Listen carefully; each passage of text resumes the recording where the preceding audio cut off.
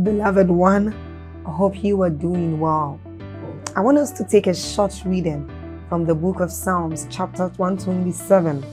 It says, if God's grace doesn't help the builders, they will labor in vain to build a house. If God's mercy doesn't protect the city, all the centuries will circle it in vain. It's really senseless to work so hard from morning till late at night, toiling to make a living for fear of not having enough. Now God can provide.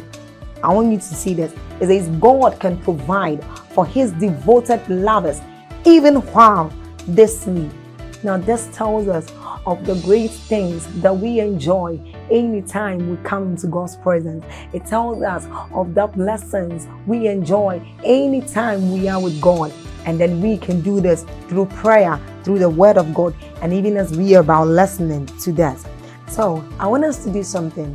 We are going to like this video.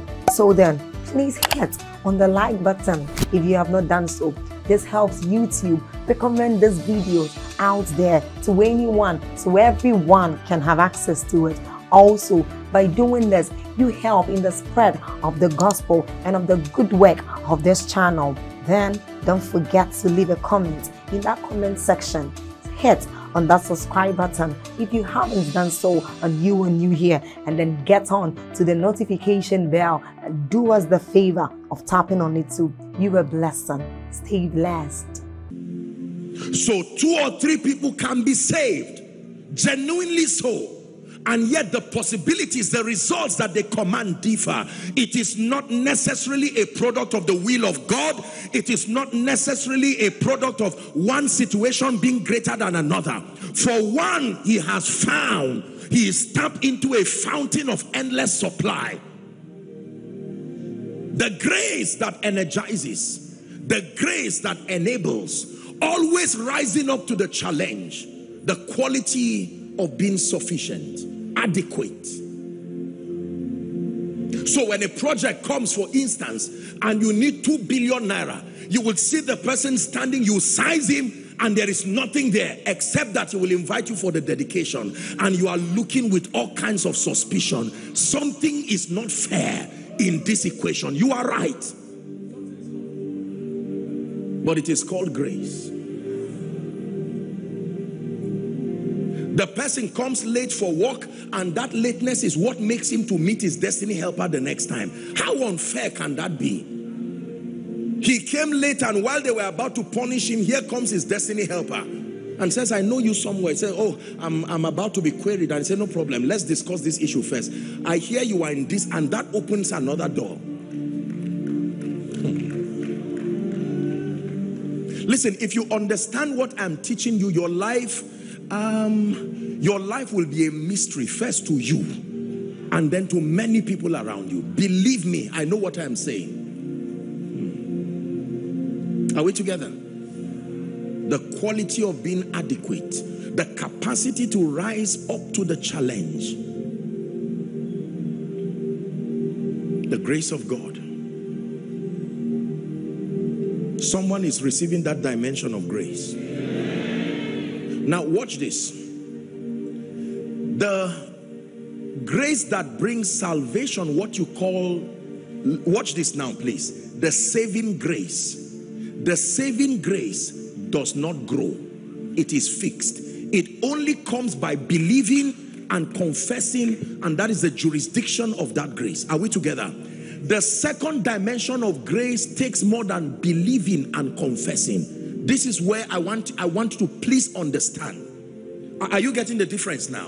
When it has to do with accessing the saving grace, all you need to do is to believe in the substitutionary sacrifice of Jesus, Jesus as Savior, Jesus as Lord, and Jesus as King. And then you confess with your mouth, and that grace is administered to you alongside the life of God that comes with it.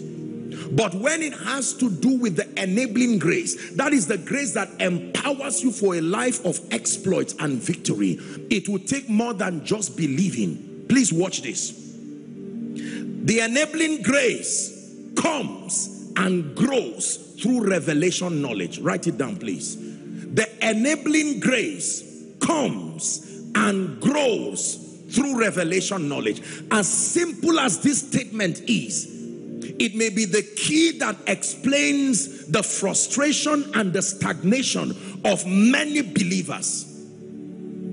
The enabling grace comes and grows through revelation knowledge. 2 Peter chapter 1 and verse 2, we read that earlier. Let's read it again. The Bible says, grace and peace be multiplied through the knowledge.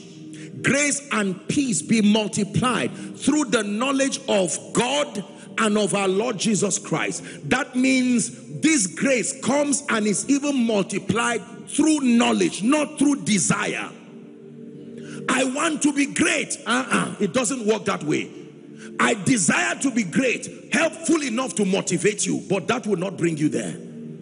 Proverbs 18 and verse 1 says, through desire a man, having separated himself, he seeketh and intermeddleth with all wisdom. This dimension of grace demands a requisite level of revelation knowledge. Is someone following now? This is very important. Now, it says, let's go back to 2 Peter now. 2 Peter 1 from verse 2. Now we're looking at 3. It says, according as his divine power hath given us all things. How many things? All things that pertain unto life and godliness. Again, through the knowledge of him that has called us into glory and virtue. Pay attention to verse 4, please. Whereby are given unto us exceeding great and precious. What were we given? We were given promises, not just realities. Do you know what a promise is? A promise is a commitment that is activated by fulfilling conditions. Look at what the Bible says we were given. We were given exceeding great and precious promises. Let me give you an example of such promises. That it shall come to pass, Deuteronomy 28:1, if thou shalt diligently hearken to the voice of the Lord, to do and observe all his commands that I command you this day, it says that you shall be exalted above all the nations of the earth, not some, all the nations of the earth, and that this blessing shall come upon you and overtake you. Exceeding great and precious promises, that no weapon that is fashioned against you will prosper, and that every tongue that rises up against you will fall in judgment. Exceeding great and precious promises, that the path of the just is as a shining light, shining ever brighter even unto the perfect day. Is someone listening now? That when men say there is a casting down, regardless the situation, for you it will be that there is a lifting up. I'm telling you what you were given, that you were given exceeding great and precious promises. It is only when those promises are activated in your life, they prove that in reality you are a partaker of that divine nature. If we don't see these promises working in your life, you will not look like a child of God. That is what he's saying.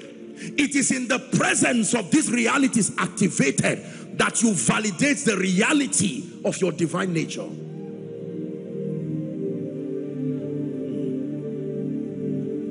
So if I look at your life as an attestation to the fact that the divine life is working in you, I begin to search for a manifestation of these great and exceeding precious promises. I search for favor. I search for speed. Are we together now? Don't tell me it's because I'm in Abuja. No. We were given these great and exceeding precious promises. Is someone understanding now? You need to know what God gave you. This is what we were given. I like the word promises. Promises. I give you ₦1 million check. Promises. You have a responsibility to transact with that promise until it becomes cash. Are you learning now? You can keep a check of 100 million naira or $100 million and be dying of hunger. It does not stop me from being a giver. I gave you. You cannot blame me for that situation. As far as my giving is concerned, the check is proof, but it is a promise.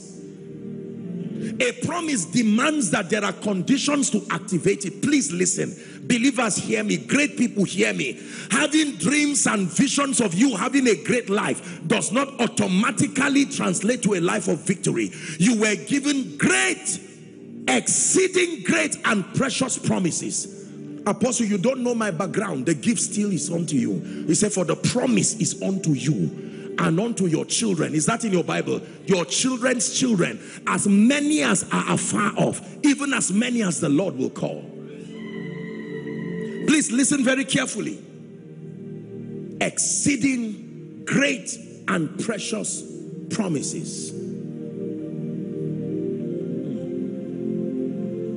We have been celebrating the promises forever, and yet we have not been able to understand the spiritual technology of transacting these promises to now appear in our lives. The Bible says the word became flesh. The word became there is like corn becoming corn flour, or lemon becoming lemonade. Something happened. You did not just plug lemon on a tree and then you squeezed out lemonade. No. Become. Is someone learning now? No matter what you go through, even if you live a defeated life, it does not change this scripture that you have been given exceeding great and precious promises. It is true today over the most anointed person, and it is true today over the worst sinner, if there is any expression like that, because the same Lord is rich unto all. He has given us exceeding great and precious promises, and the Bible says that by these, by the manifestation of these promises in our lives, how do you say that God is with a man? Ask Nicodemus. He came to Jesus by night, John chapter 3, and said, Rabbi, we know that thou art a man sent from God. He said, for no man can do these things except. There are some things that show that God is with you.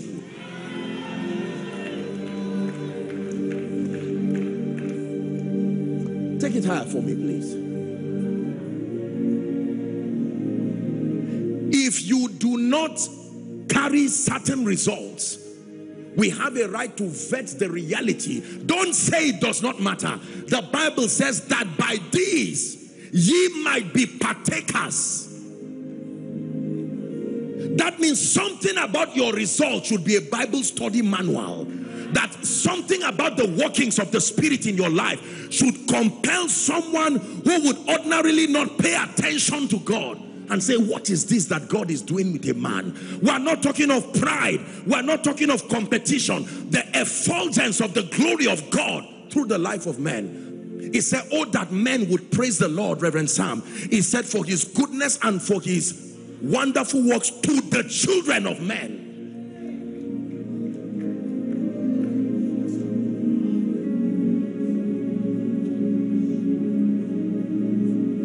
Exceeding great promises. This is beyond just prospering financially. Dimensions of the anointing. The grace that can keep nations to their knees for Jesus. So do not ask how your pastor right from a studio would be able to minister to people. And the Bible says by these promises, before Reverend Sam started, that promise was there. It took a consciousness to say, I need to activate something. Only God knows what else is there. And while your lifetime is reading like a meter, heaven is saying, why are you short-circuiting the many things that you need to do?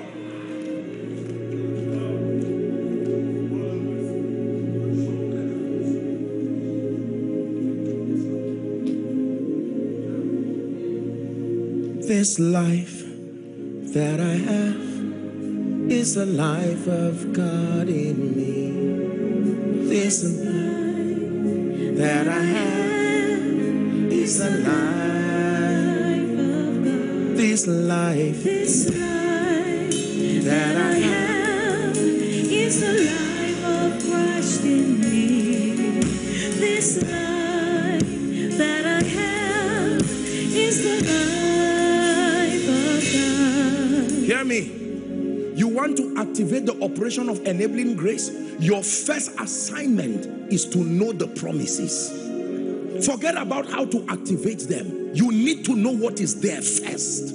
And now, brethren, Acts 20:32, I commend you to God, then to the word of his grace, which is able to build you up. And when you are now built up capacity, it gives you an inheritance among them that are sanctified. That means among those who are sanctified, not everybody will walk in that inheritance. Is someone learning? These are the things I read, and I read them from one room. I believed them. I believed them. That when God said you will be exalted above all the nations of the earth, I believed him. I did not know that knowledge was transiting me to a dimension where I was activating the supply. You see, one day God opened my eyes. I think I may have shared it, or you may have heard it in my teachings. Reverend Sam, I had a vision, and I saw a giant gate, and I saw doors. You know how post office boxes are? It was opening and closing, and on every door there were scriptures written, and the moment the small door opens, light will come from it. And I was wondering, and the Spirit of the Lord began to tell me that every dimension, every truth of the Bible has a grace component that comes upon you to defend that scripture with your life. Are we together now? When you truly catch the revelation, the light there, that means the grace component will come upon you. That means everything you claim to know and you do not have the grace to defend its validity with your life has not become a revelation to you.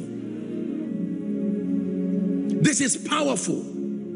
So when I learned that I'm not in a hurry to say I know, I use the appearance of the grace component of that revelation to validate that it has come.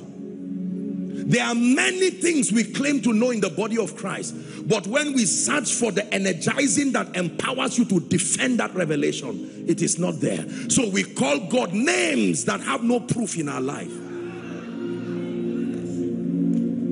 Oh, you are Jireh. Where is the supply? Every time you call God before the nations, you attract their attention to you. Make sure you do not misrepresent him with your results. So before you shout Jireh to the nations, call him in your room. Verify that you know what happened in the burning bush. That's why God told Moses, I'm not going to allow you embarrass and disgrace me. Let's do this at the burning bush. A sample of the miracles you are going to be showing Pharaoh. Throw the rod, pick it by the tail. And he said, now you can go. When he stood before Pharaoh, he was not trying. He came with grace backing him. Listen, you cannot call the world to come and celebrate Jesus in your life while you are still trying to understand the ropes around this thing. While growth remains ever increasing, mastery is a reality in this kingdom. He said, he that strives for mastery is not crowned except he strives lawfully.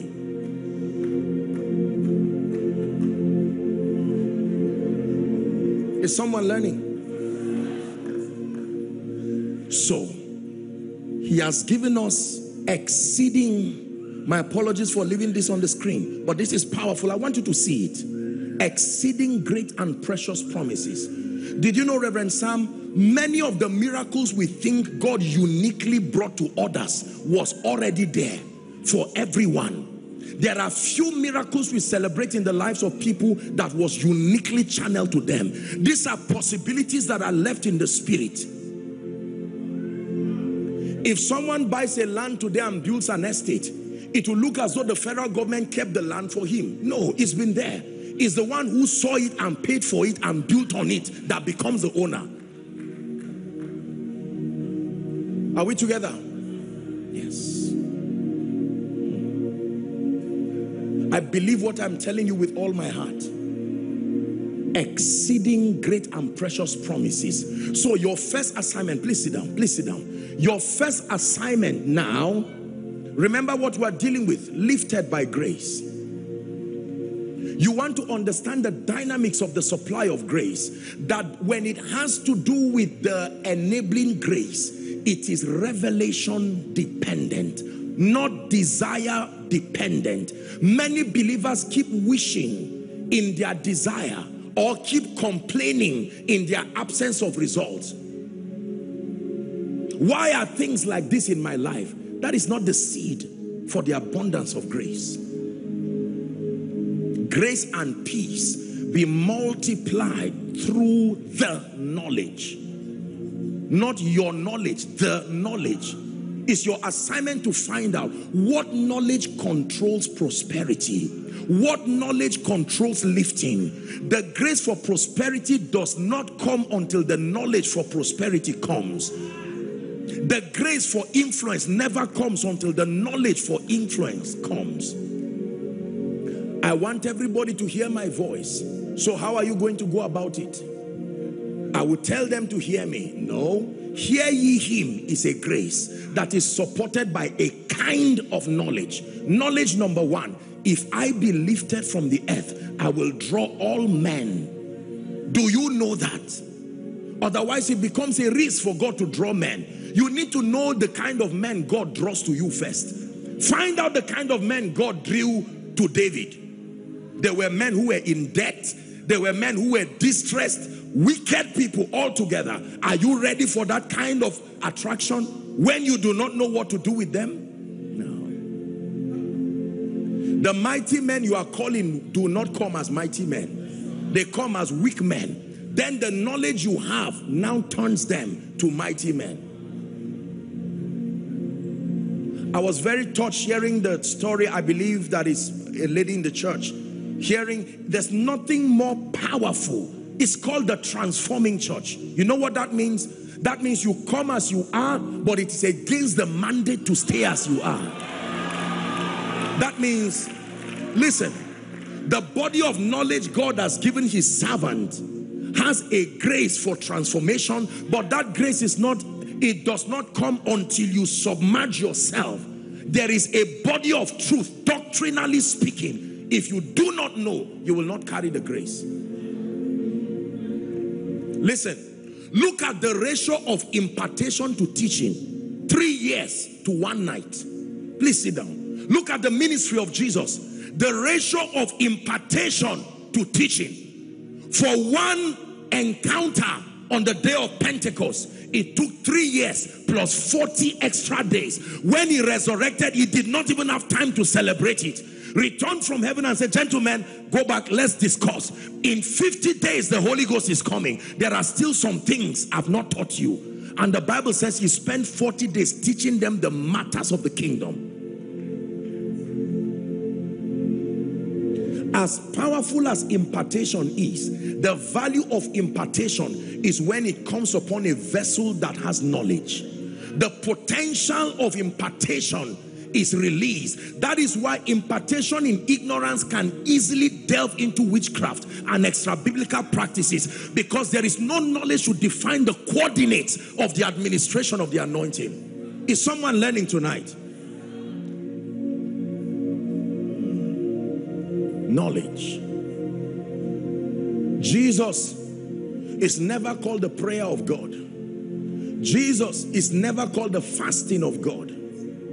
Jesus is called the wisdom of God. Jesus is called the word of God. All these activities I mentioned were richly captured in his life, yet he refused to be named after them. He could name his house the house of prayer, but he named himself the word, the compendium, the logos of God. Are we together now? The Bible says, hast thou not heard, hast thou not known, the everlasting God, the Lord. It says he's not weary. And then it says there is no searching of his understanding. It is that understanding that grants him the capacity to not be weak. When you say God is not weak, it's because there is a vast body of knowledge that forbids him from limitation. Grace and peace be multiplied through knowledge. So here's how it works. Your first assignment in activating the supply of the enabling grace is to understand methodically these exceeding great and precious promises. My question for you is, do you know them? Because you see, you are not saved by works, but you are saved unto good works. Are we together now? The purpose of the investment of God's grace upon your life is that you would produce results according to John 15 and verse 8. It says, herein is my Father glorified, when ye bear much fruit, so shall ye be my disciples. John 15, 16. You have not chosen me, but I have chosen you and ordained you that you should go and bear fruit, and that your fruit should abide or remain. Most believers have celebrated ignorance or have random their approach to acquiring spiritual knowledge. Please look up. Their approach to acquiring spiritual knowledge is rather random, sir.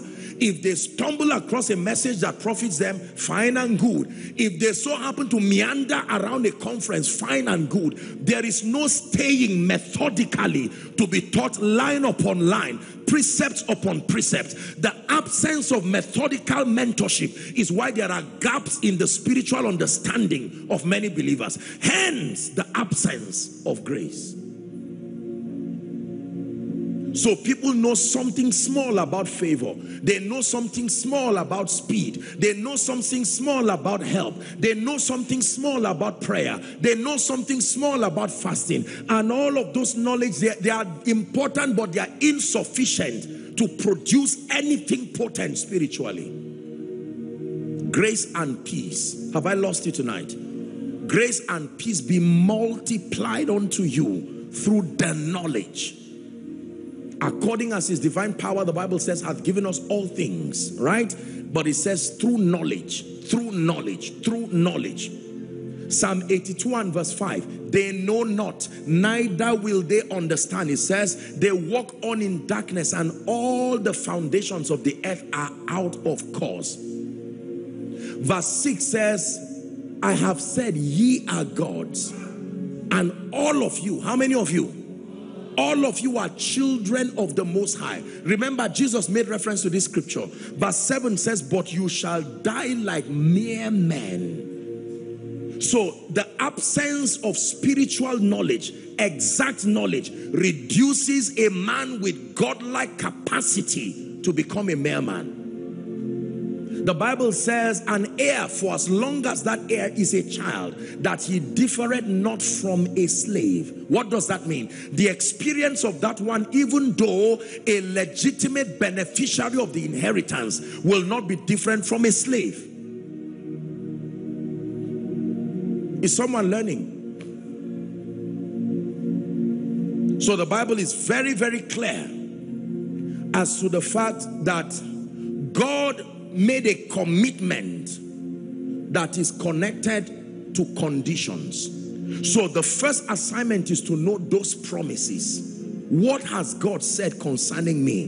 The Bible calls them exceeding great and precious promises. My sister, listen to me. My brother, listen to me. It does not matter what your background is. Whilst it is profitable to be inspired with those you think have gone, that God seems to help, let me bring you good news that the same Lord is rich unto all. In as much as there are disparities as far as the election of grace is concerned, everybody in Christ, Bishop Oyedepo will say, has a high calling. There are no low callings in Christ.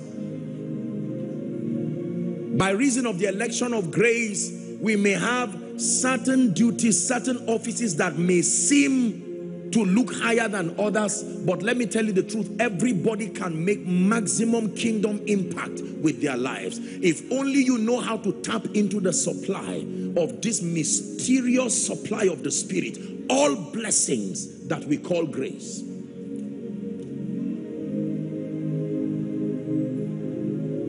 A gentleman was about to start ministry and he sent me a text.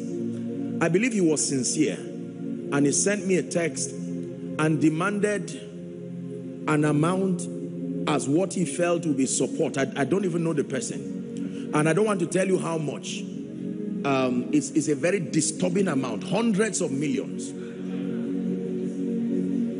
And he said he doesn't know, you know, if this can happen. And I said, this man already, that is an exam he wrote and failed by himself.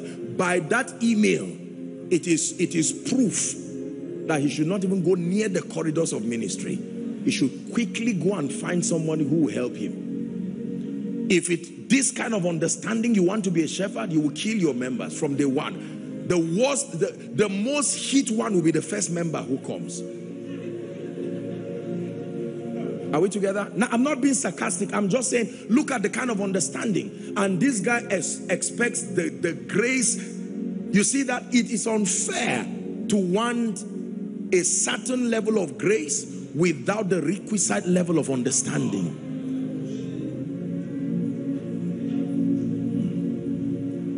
Hallelujah.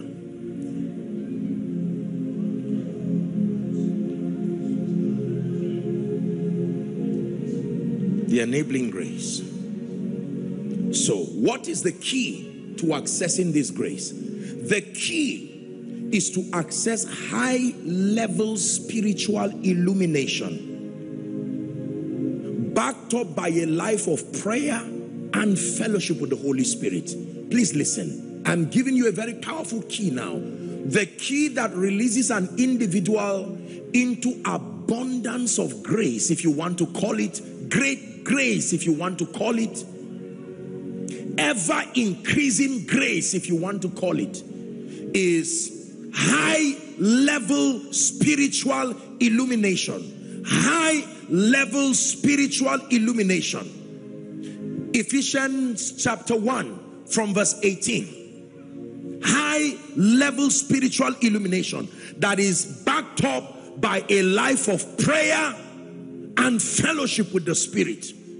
It says the eyes of your understanding, please give us amplified. The eyes of your understanding, it says being flooded with light. Flooded with light. How many of you have gone into a stadium in the night? Have you gone for a crusade or any activity in the stadium? If you were blindfolded and they opened your eye in the night and you didn't have the chance to look up, you would never even know that it was night because of the high level. They are called floodlights. It is night right now, and if we cover all the windows and just leave you, maybe cover all the windows, anything that can lead you outside, because of the light here, you will still think you were day. Listen to me. If you really want to walk in power and all the dimensions of the grace of God, I give you an irrefutable key. Number one, high level spiritual illumination. You must know what the exceeding and precious promises are, and then you must find out how they operate. See, knowing the promise is one part of your understanding, but you must know how to release the supply to your life. Most people do not know the promises. Others know the promises, but they do not know how to release it to their lives. This is why God puts conferences like this, so that there are moments where you camp with the word, and speaker after speaker, are we together now? They come and with sound exegesis of the word, they open you to various dimensions that help you access these exceeding precious promises.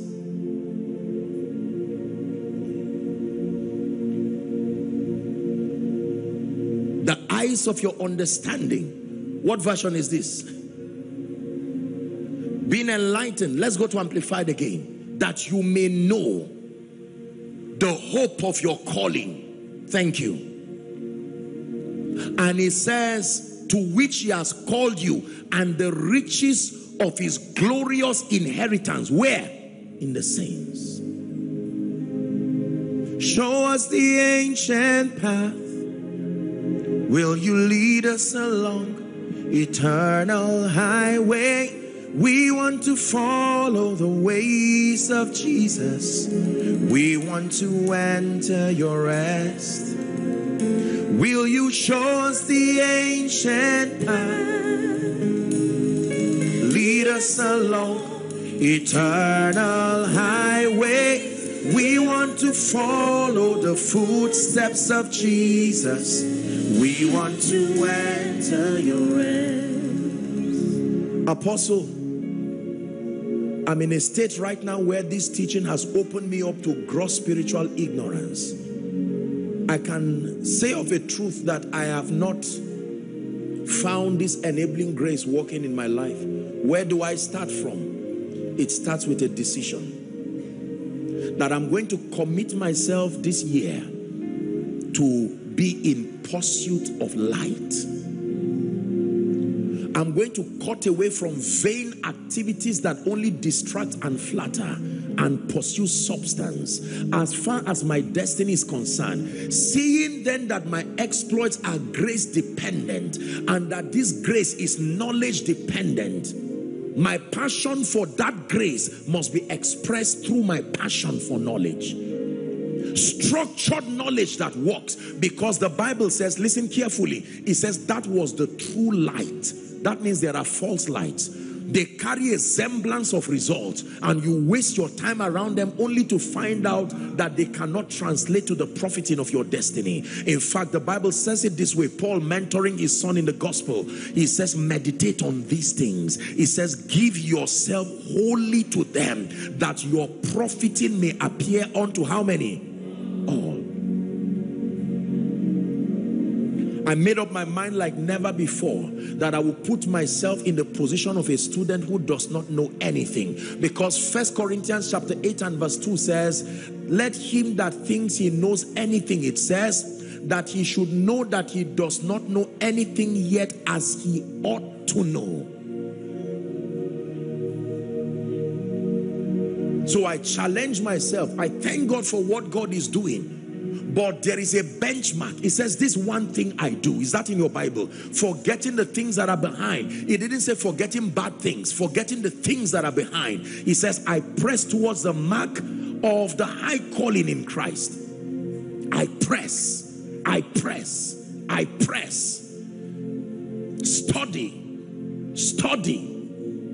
The Bible says to follow them who through faith and patience have obtained. Do you know that what you are calling your future is already somebody's reality? There are people who, by reason of the investment of the Spirit, they have toured this earth. I'm telling you, they have tamed life like an animal. There are some them you can follow. And we will never settle for less. We know there's more that's found in you, and I will never settle for less. I know there's more that's found in you. Listen, the moment you start settling, I am better than my relatives in the village, you have pegged yourself at a level. You see, the character of champions is that they never see the finish line. It is only the spectators that see the finish line. A champion has lost the ability to see the finish line. When coaches train champions, they extend the finish line by several meters beyond the actual finish line, so that psychologically they peg themselves at a higher standard, and they are surprised on the day of competition that they finished, because their mind still believes they should go further. Let me challenge someone here. It is too early to start clapping for yourself. I celebrate what you have started doing, but if your pastor, your man of God, the prophet over your life is still with energy and passion driving, you don't rest on the second day. You rest on the seventh day. Some of you are already resting even before the seventh day. Apostle, I went to my small fellowship. Or Apostle, I was invited for a fellowship, and my goodness, the word was so powerful. Who marked you? By what parameters did you vet that meeting?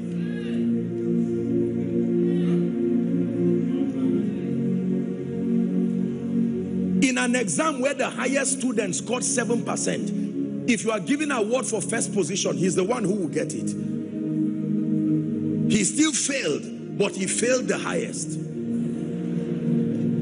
If you now categorize people into a grade system of F, what they call it, E down to A, all the people, both the first position and the one who didn't write the exam, will be in one category. Be careful who is clapping for you. Now, I'm not saying don't enjoy. There are times to pat yourself at the back. But let me tell you, there is the spirit of mediocrity that has stopped many people from accessing grace. Arriving too early, celebrating over nothing. We're talking of days where you will keep nations still for Jesus.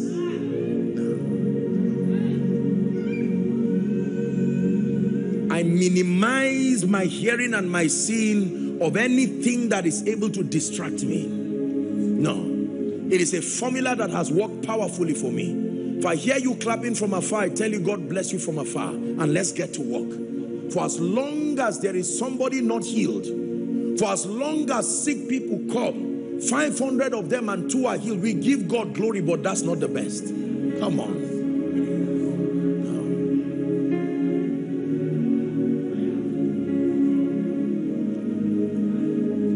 No. Grace and peace be multiplied. You built one house and you are about to sleep. What if God says sow it? You are not there. You are not there. You are not there. Stop arriving too early. You are not there. This is a prophetic word for someone. Don't say I am better than my relatives. We are talking about the nations. We are talking about revealing Jesus to nations and territories. Let me find somewhere to tie up my teaching so we pray. Saliga baratusiata. High level spiritual illumination. Write this down, please. Backed up by a life of prayer and fellowship with the Spirit. 2 Corinthians 13:14. 2 Corinthians 13:14. Let me prophesy to someone. You don't have to stand. No eye has seen, no ear has heard what God has prepared for you. So I submit to his work in me till Christ be formed in me. No eye has seen, no ear has heard what God has prepared for me. So I submit to his word in me, till Christ be formed in me. The week you came for this conference, be patient. Something is happening that you are not yet seeing. We have been trained to celebrate success by external parameters, but it happens within, out. You are the transforming church. The Holy Ghost is breathing upon you and doing something upon your spirit, man. I know no one has risen in your family. I know they have concluded that nobody can ever rise. Can anything good come out of Nazareth? Nathanael said. Listen. It was not Nathanael's fault. He was not lying. Find out how many Nazarenes died shamelessly in the Bible. He knew what he was saying. Find out about Samson, that they rise and fall. And he said, Jesus, we know that you are just a balloon that will rise up and not last. And Jesus said, I may not seem to last, but mine is not weakness, it's for a cause. Nathanael said, can anything good come? We have studied you. There is a pattern that surrounds your life.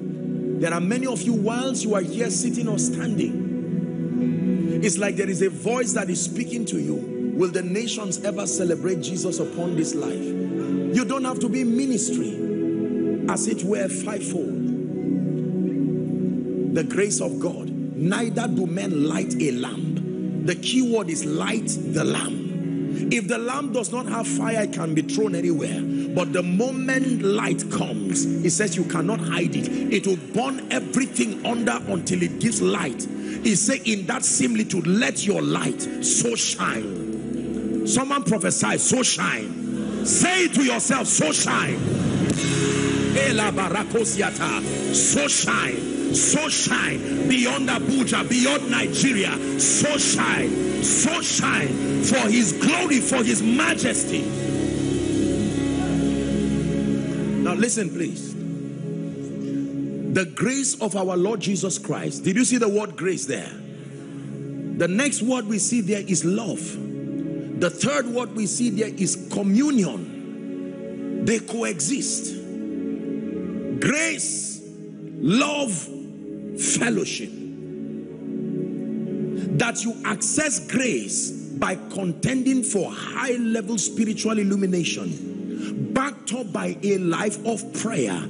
If you have a problem of prayer in this church, you are not genuinely connected. I submit to you sincerely and truthfully, because it says, ye are all partakers of my grace. There is an abundance of grace that can shake away prayer laxity, if only you have the discernment to tap into it. And fellowship with the Spirit.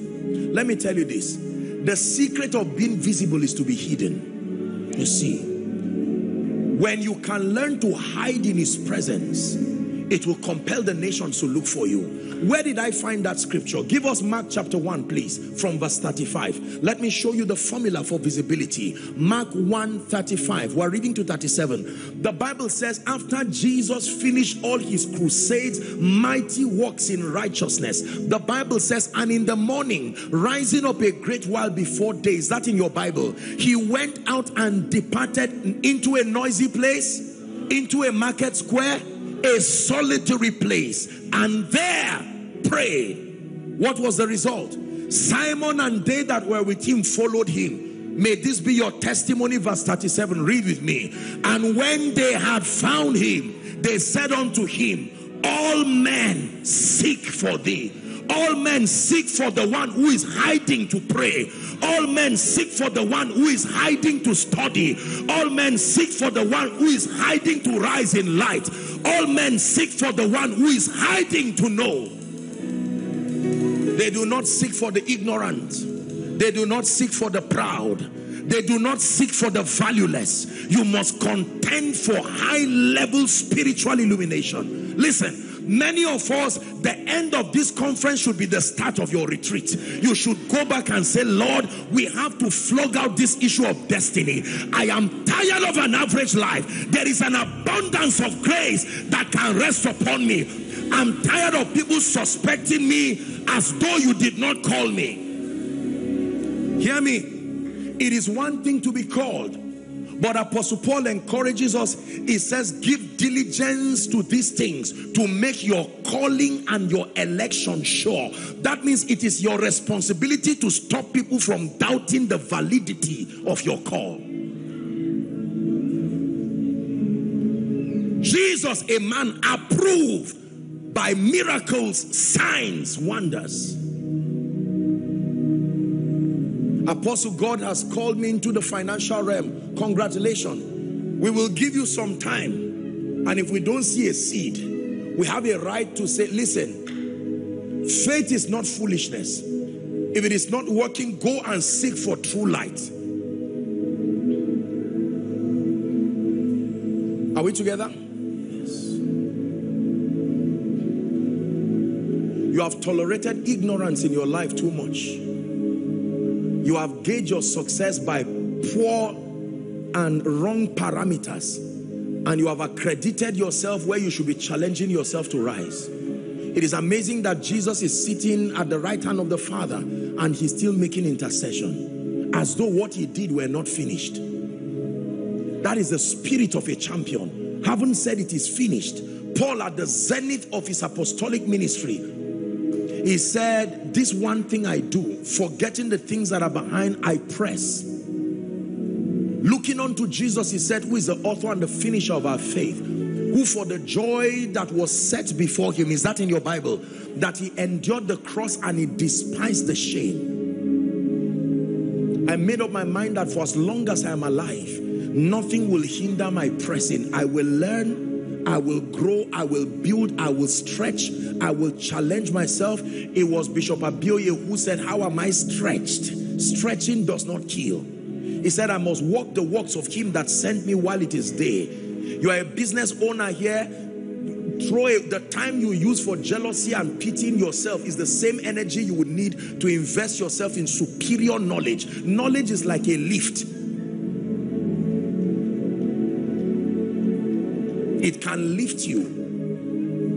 In certain nations of the world, there are buildings that are up to 200 stories, and in a matter of minutes, the lift is at such tremendous speed, sometimes you don't even know you are rising. You just know you started and it's gotten there. Your life may look like you don't even, you see, the thing with mastery is sometimes it's so effortless, you are not even aware how fast you are going. Except that thanks be to God who causes us always to triumph from one level of results, one dimension of exploits to the other. Hallelujah. The key again, I repeat as we prepare to pray, high level spiritual illumination. Go and write the various aspects of your life where you have not seen the grace of God speaking. Be very sincere with yourself. I have seen that there is no favor in my life. This is not negative confession. This is acknowledging what is there so you can deal with it. Two of you can be working as friends. They will greet and bless one person and leave you. And the person who blessed him knows you more. It tells you that thing is not working. When Samuel met with Saul, Saul told him, by reason of what has come upon you, you will be returning back and you will see 3 men holding 2 loaves of bread. They will salute you and give to you. You think people just give? No. Thou anointest my head with oil. I see what is on my head by looking at my cup. If my cup is empty, don't blame the cup. The cup is a report card that there is nothing on your head. Hallelujah. If there are 10 people to be favored in this room, I will start praying for the remaining 9. Because one position has been occupied for sure. You see, let me tell you something about knowledge. Knowledge gives you stability. The Bible says wisdom and knowledge shall be the stability of your times. Are we together now? It's time for us to settle down. Some of you need to go and get Reverend Sam's teaching and get all of the teachings you can find and settle down. And now begin to listen. Don't say I was there when he preached it. Is the result speaking? If the answer is no, go back again. Are we together? Oh, I read Papa Hagin's book. What was on him? Is it on you now? Read again. I prophesied as I was commanded. I saw some results. And he said, prophesy again. Again is a powerful word. It is the press for perfection. Again. I fasted, but I can fast again. I studied, but I can study again. I was serious with God and later became unserious. I can be serious again. For someone, this is your prophetic word tonight. Again. God is saying, go back again. Go back again. Go back again.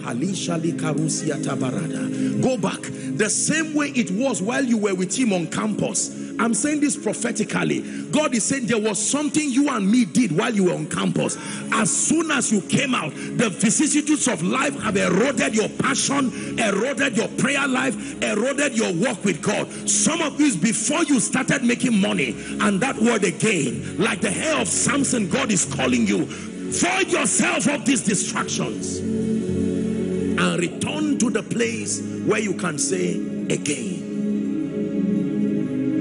Man of God, the prophetic word you saw for the nations that you are a prophet, you saw it 10 years ago. Till now it has not spoken because the grace, please help them. We'll spend the last few minutes and I'll just pray for you, but just help them. I just sense that there is a shift in the atmosphere. The anointing that is shifting in the atmosphere is an anointing that is bringing stability back. There are people's lives that are, it's like a reed before the wind. Please hear me. Listen very carefully. We're about to pray. Please be sensitive now. spiritual illumination backed up by a life of intense prayer and fellowship with the secret is the key to ever increasing grace, the abundance of grace. Please bring the gentleman that shouts now under the anointing. As I mentioned abundance of grace, I just saw the word prophet and I saw light on someone. A gentleman, I don't know who that person is. Please, when you find him, bring him. We're going to pray just a few minutes.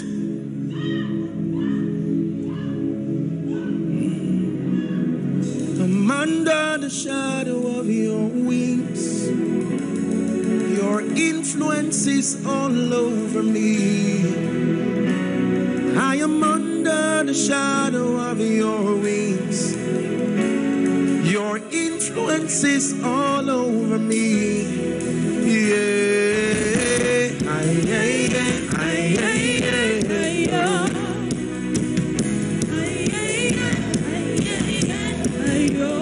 Here's the part of the song I like. I am victorious. I have overcome. I am victorious.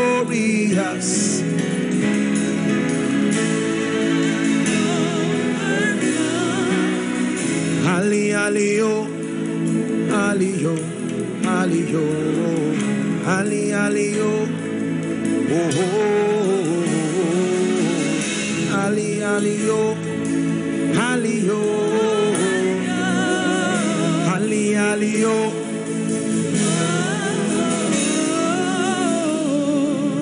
Man of God, go and find out what is the key to church growth. Don't argue it. Results are exact in the spirit. Go and find out what has God placed upon his servant. The secrets of men are contained in their words. You know God by knowing his word. So you know men by studying their words. Their speakings are a revelation of their mindset, their understanding. You may not have the liberty for close proximity, but you can draw close to their minds using the vista of their words. Settle down. Find the area in your life that is not working and invest in light. Back it up with prayer. The Bible says in Acts chapter 2 and verse 42, it says, and they continued steadfastly in the apostles' doctrine and in fellowship and in the breaking of bread and in prayer. Acts chapter 4 and verse 33, and now we'll pray and I wrap up. The Bible says, and with great power gave the apostles witness of the resurrection, and great grace was upon how many?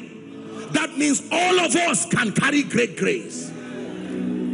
Great power comes with great grace. Great grace comes with great knowledge. Great grace was upon them all. Listen, the quality of your witness in this end time depends on the level of unction and enabling grace that you carry, which is a product of the time you have invested in the study of the word, high level spiritual illumination, intense moments of prayer and fellowship with the spirit. Nothing else will replace these keys. Whether you want to be an extraordinary CEO, an exceptional man of God, you want to become an exceptional father, mother, leader, the formula is the same. You cannot ignore the word of God, ignore the ministry of prayer and fellowship with the spirit. One communication of the spirit in the place of fellowship can equal the next 20 years of relevance in your life. Listen, we have gotten to times in the church age where depending on the intellect alone, or over dependence, I would say, on the intellect will prove to be costly in the days that come. Because let me tell you the truth, there are trajectories we are about to tour that no man can claim to have had the experience, not within this dispensation. You would have to be 300-400 years old to tell us, I've seen this before. Everybody who saw that cyclical move has gone. So we are infants relative to the moves coming. You need to depend on the Ancient of Days. There is a fountain of wisdom you must tap in the place of fellowship. Only God will tell you what the next 10 years of ministry will be. Reverend Sam spoke about my teaching so graciously, and I'm so grateful for that. But let me tell you, as at the time God instructed me to start putting teachings online, internet was just in its infancy within the African soil. And the Lord spoke to me. I think Facebook just started or so, and he told me, he said, put these teachings. Quality of production, very poor, was not, I mean, sometimes you would have to stretch to listen to some of the audios. And he said, put it online and my angel will take it to the ends of the earth. Have you heard God for 2023 till 2033? Has he spoken to you? Don't assume it to be business as usual. COVID has taught us the excellency of staying with the Spirit to navigate the ever-changing world that we live in. Billionaires fell to nothing within 1 year because of over-dependence on the flesh.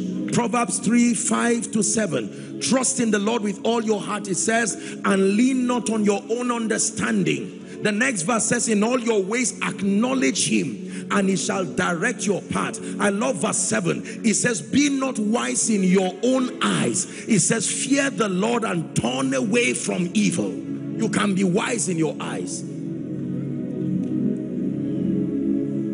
Hallelujah. With great power gave the apostles witness of the resurrection, and great grace. You are lifted by grace when you are lifted through knowledge. You are lifted by grace when you are lifted through high level illumination. Listen, there is no amount of darkness you will confront in this life that does not have a light component to drive it away. John 1:5, and the light shineth in darkness, and the darkness comprehended it not. Is someone ready to pray? I plead for a few minutes, just a few minutes, so that we can just cap this and take some moments to pray.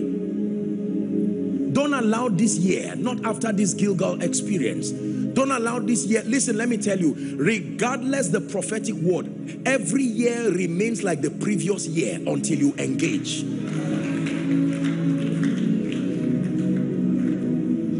Until you engage. Remember this word, exceeding precious promises, commitments, bound by conditions, bound to conditions. Cain and Abel went to offer sacrifices. One walked in keeping with the patterns. Abel, his sacrifice was accepted.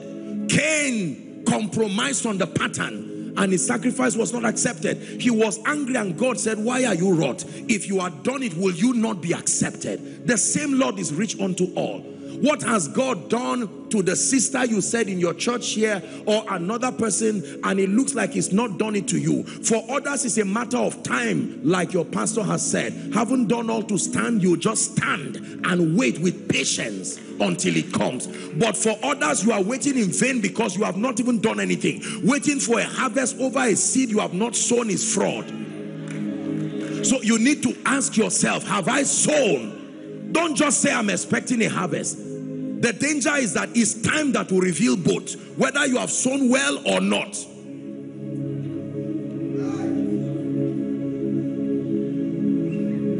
I made up my mind as a commitment. I started this from my time of retreat.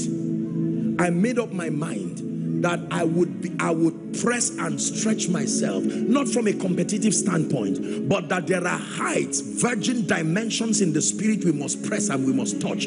As I study God's generals and these people, my goodness, this is child's play relative to the levels of the grace that these people touched.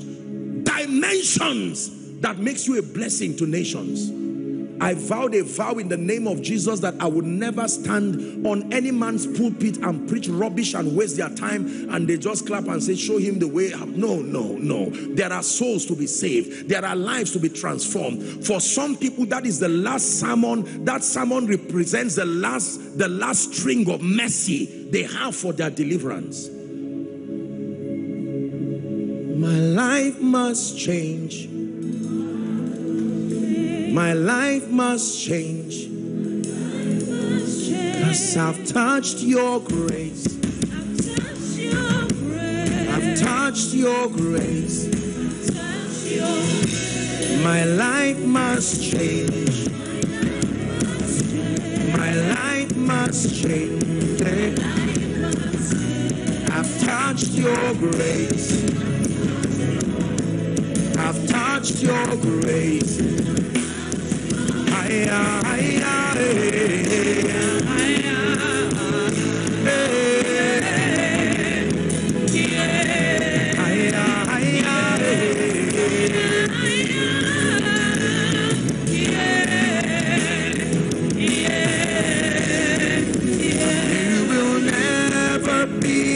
Same, you've touched His grace. Your life must change. You will never be the same. You've touched His grace.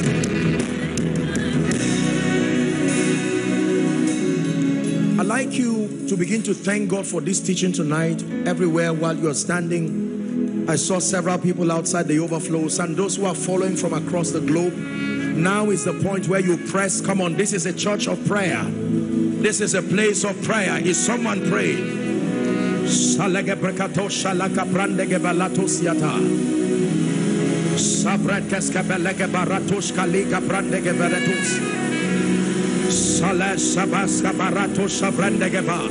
Just a minute or two to press. Mark 11:24. What things soever ye desire, when ye pray, when ye pray, when ye pray. Man of God, pray. Businessman, pray. Captain of industry, pray. Mother, father, pray. It's a new season. There is an abundance of grace that God is bringing to the body of Christ. But the grace follows after abundance of knowledge, high level spiritual illumination. Obtain grace to press for knowledge. Obtain grace to press for knowledge.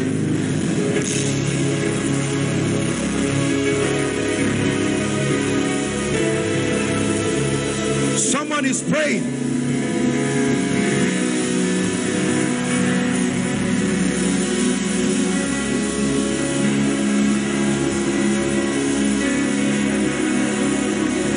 Hallelujah. Now you're going to cry. Listen carefully. It says the grace of our Lord Jesus Christ, the love of God, and the communion is the word koinonia, the fellowship, the sharing together. You see, it's important for you to pray. Obtain grace to stay with the word until light comes. Isaiah 61:2 Amplified says, arise from the depression and the prostration that circumstances have kept you. Shine, for your light is come. You don't arise and shine because you are tired of sitting. You arise and shine because your light is come, not because your light is around. It's been around since 2015 for someone, but it has not come to you. May this be the year that it comes. Are you ready to pray? I obtain grace. Someone pray. Open up your mouth and pray. Grace to contend for superior light. The Bible says that He made many lights, but there were two great lights. One to rule the day and the other to rule the night. And then He made the stars also. Go ahead and pray. The light that empowers me to rule the day, the light that empowers me to rule the night, I obtain by diligent study. I, Daniel, understood by books. I, Daniel, understood by books. Someone pray.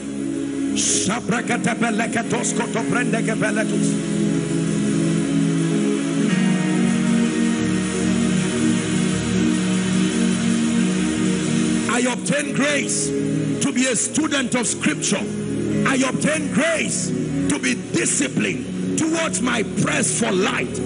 Definite light, marvelous light, light that illuminates every darkness in my life.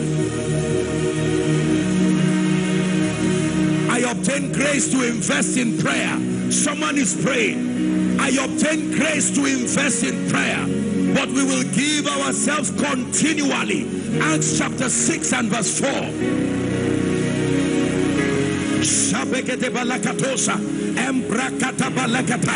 We will give ourselves continually to prayer and to the ministry of the word.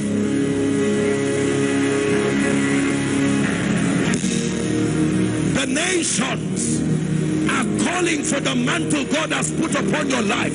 Man of God, the nations are calling for the grace he has put upon you. Oh Esther, oh Ruth, oh Deborah, oh Elijah, the nations are calling.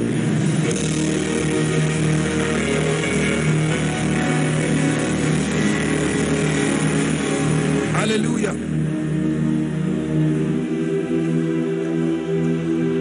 You are brooding over every darkness. You are causing light to shine from dark. In my life, you are brooding over every darkness. You are causing light to shine from dark. Prophesy one time upon your life. You are brooding over every darkness. You are causing light to shine from darkness. Now, spare me a minute. I want you to pray. Every grace you have seen at work in the life of your man of God, I stand in faith with you. I want you to place a demand upon it right now. By reason of being grafted to this spiritual tribe, him and his wife, the grace, the years of sacrifice in the spirit, I'm releasing my faith with you. Pray. What have you seen work in his life? What have you seen God do in this church? Is someone praying? Don't let pride keep you in that position. What have you seen God do in his life? Father, you have lifted him. Let that grace come upon me. Are you praying? That the Lord who took him from the city of Azareh in Bauchi and lifted him to become a voice across the nations. Lord, you can lift me right where I am. From where thou art, it says, lift up your eyes. Someone is placing a demand. And all of you who are connected to his prayer platform, there is a chance to pray all across the globe, placing a demand upon the grace that God has put on his life. Father, I obtain the grace for vibrancy in prayer. I obtain the grace to understand, the capacity to understand scripture. Grace for fellowship with the Holy Ghost. In the name of Jesus. In the name of Jesus. In the name of Jesus. In the name of Jesus. There is the abundance of grace that a man can have. I stretch my hands now. Something is going to fall right now. Just in 1 minute. I come as one sent in the name of the Lord. I want you to receive this with all your heart. You will be surprised what will happen to you. In the name of Jesus. Father, you have sent me here not only to preach but to impart. I stretch my hands right now. Let that fire, that grace, oh, speak from your heavens and the earth will sing. Oh, speak from the heavens, now hear from the earth. Oh, speak from the heavens, and the earth will hear. My altar is calling you, oh God. My sacrifice is calling you, oh God. Let the grace for visibility, the grace that can cause a territory, That hear ye him anointing. In the name of Jesus, I impart that grace upon you now. Receive that. Receive that grace. Receive that grace. Visibility in ministry. Visibility in your family. From where you are, rise and let the nation see Jesus from your life. In the name of Jesus Christ. Hear me. Every delay in your life, whatever has tied you in the same position, there are two systems of advantage that are given by God to men to redeem time. Number one is restoration. Number two is speed. I call upon these twofold graces. May they rest upon your life now. Receive restoration. Receive speed. Receive restoration. Receive speed. Receive restoration. Receive speed. Hallelujah. Your pastor is a blessed man. God has shown him mercy. I want to stand in faith with him and speak. Can I tell you the truth? Believe me when I tell you, if you are not empowered economically, you will never be able to be an effective witness. The name of Jesus is very heavy. It takes resources to lift it up. If you will lift it with integrity. Did you hear what I said? The name of Jesus is very heavy. It takes resources to lift it high enough for the nations to see. God, who has helped this precious man and his wife, I'm standing in faith. Listen, if you believe in this prayer, I'm praying for you. Many of you have been in this city, a land of plenty, but the two-leaf gate has been closed over your hands. I pray for you by the grace that helps men even financially. Between now and the next 3 months, I stand by the grace and the oil of this call. I declare, may my God surprise you. May my God surprise you. May my God surprise you. Access to favor, uncommon kindness, uncommon access, uncommon acceptance.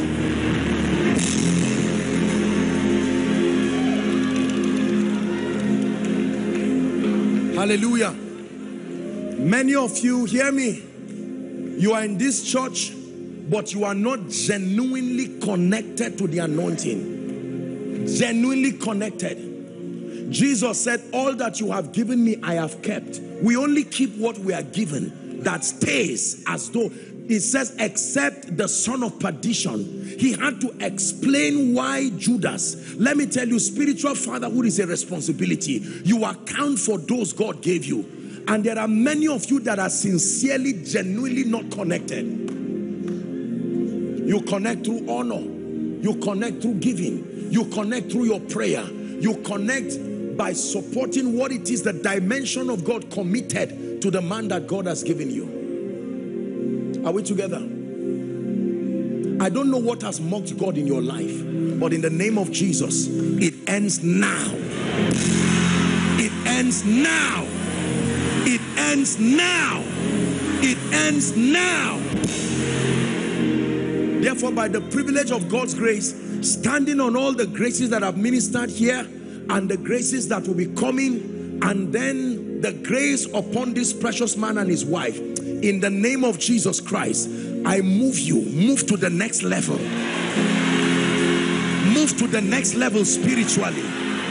Move to the next level spiritually.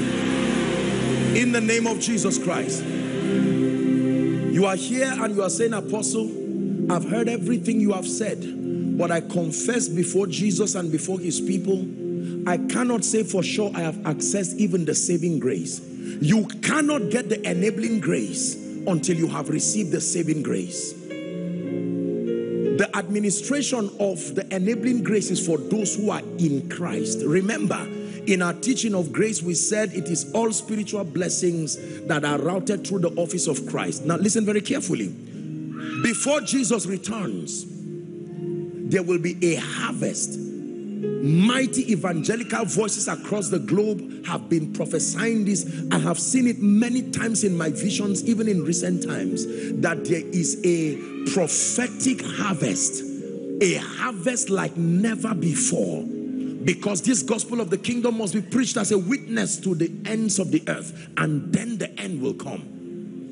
So there is an abundant supply of grace and of the Spirit, enabling as many who have taken God seriously to be able to frontier the cause of the kingdom across the nations. Please hear me. There are people here who are saying, Apostle, Reverend Sam, I cannot truly say that I am saved. And for others, you are saying, well, I remember making this decision, but truly, I cannot say as at now that my relationship with Jesus is intact. You may be inside, you may be outside the overflow, or you may be across the globe. I understand there are people watching from across the continents of the earth. Wherever you are watching by television, perhaps even by a rebroadcast, Jesus Christ is speaking to you right now. This is my last function here. I'm going to call on all of those who are making this decision right where you are. If I plead that you just clear the way, please, for them. I'm going to count 1 to 5, and I want you with boldness to come and stand before Jesus here. Please just stand. Make sure they don't interrupt the man of God. Whether you are rededicating your life to Jesus or making this, I'm just looking for one sincere person who is saying there is no pretense. I came to church. You are inside. Those coming from outside, if it's for salvation, please let them come. I'm counting 1 to 5 now. Run to Jesus. Run to Jesus. There's nothing to be ashamed of. Run to Jesus. Please don't kneel. Stand for the sake of space so that others can come. God's people, is this the best you can do as you celebrate them?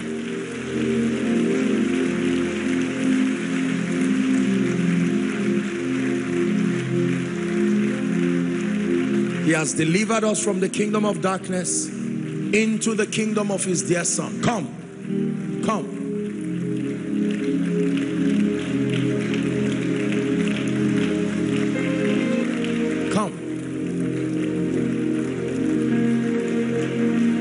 Where would I be if you left me now? Where would I be if you left me? Where would I come, son? If you left me, you waited, you waited.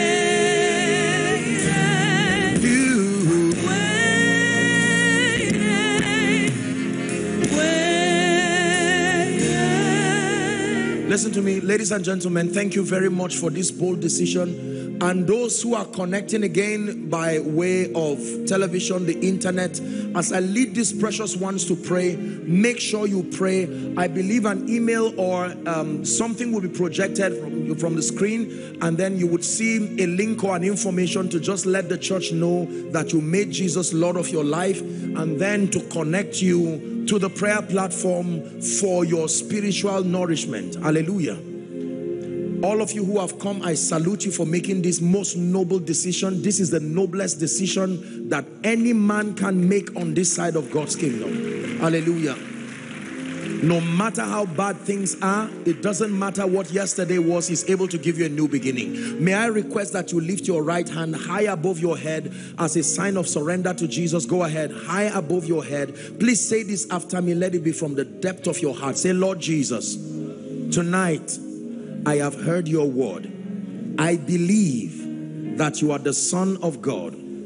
I believe that you died for me. I believe you rose again for my justification. Right now, I make Jesus my Savior, my Lord, and my King. I declare that the power of sin, Satan, hell, and the grave is broken over my life. From tonight and forever, I declare that I'm a child of God. I go forward ever and backward never. In Jesus' name. Keep your hands lifted. Father, thank you so much for this harvest. We receive them and we declare in the name of Jesus, based on the authority of Scripture, we declare your sins forgiven. We call you bona fide recipients of the life